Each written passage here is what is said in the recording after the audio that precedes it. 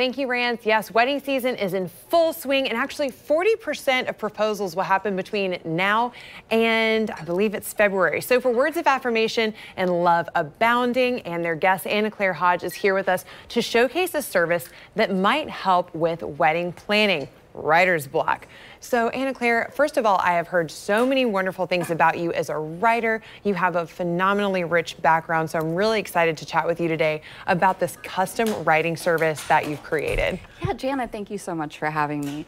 So I was feeling some writer's block after taking some time away from being a professor at UNF. I felt like my own writing was suffering. So I decided to offer custom love poems for Valentine's Day this year. And it really took off. The response was more than I expected, and now it's turned into a whole business. And I love the fact that you took something that you were truly passionate about. You know, you hit a little bit of a roadblock, but were able to refresh that on your own. And the process that you've created is very simple. I went to your website because I had to understand how you actually do this, because poems are so personal, and writing for someone else, for their occasion, for their voice is so unique. So walk us through what that looks like. Yeah, so it's actually very simple. Once someone contacts me, they tell me who they want the poem to be for, whether it's loved one, bestie, whomever, and I send them a Google Doc that they fill out. It's a questionnaire with things as simple as what's their favorite food or what's your love story. Then I weave it all together and I turn it into a custom poem that's one of a kind. And we were talking, you know, a little bit before we got on camera, and just mentioned that sometimes gift giving is so tough. I mean, I know my go-to is a gift card or a candle or a manicure or something like that. But if you really want to stand out, especially if you're not wanting to add stuff to someone else's space, but you want to add love to their heart, this is a really beautiful way to do it. Exactly. People are trying to cut down on clutter. They want less things. Well, what's better than the thing? It's words that express how you feel, even if you don't feel comfortable expressing them yourself. That's what I'm here to do.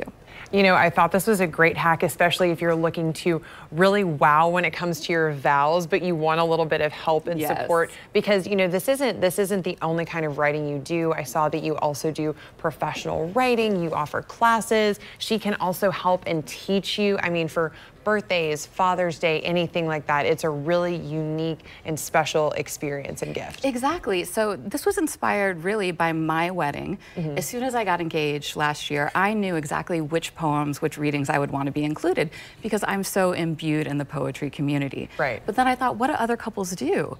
And what do you think they do when they want to find readings for their wedding? Google it. That is exactly. Google like what to read at a wedding, or like wedding readings that make you cry. No, exactly. But the problem with that is that it's the same poems, the same readings coming up every time. They have very little to do with the couple themselves.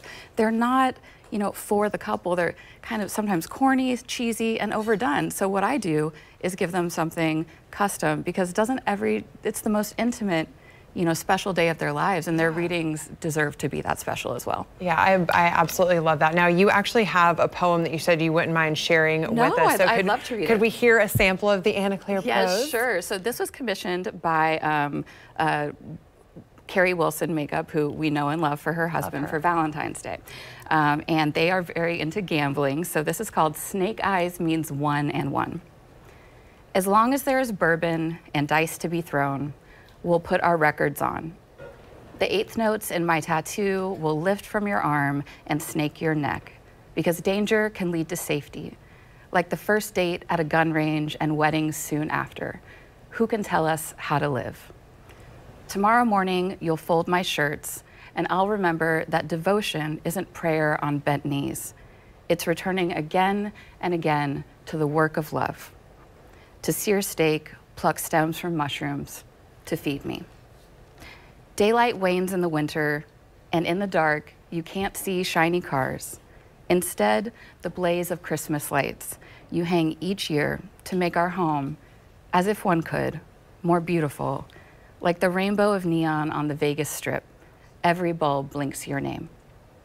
Wow, oh my gosh, that was beautiful. Thank you. If you know Carrie, she's such a great rock and roll glam queen. So, she is. I absolutely adore that. I think it sums up their love story perfectly. It does. I was sitting here, I'm just like, this is beautiful. So Anna Claire, thank you so much for sharing that with us. If we want to connect with you, if we want to go ahead and get a hop on the holiday season, because I know this is going to be a hit. It's filling up quickly. Yes. What should we do? Where should we go? So AnnaClaireHodge.com is my brand new website that launched. It talks about all of my services and it helps you get started quickly. You can also follow me at Anna Claire Hodge on Instagram.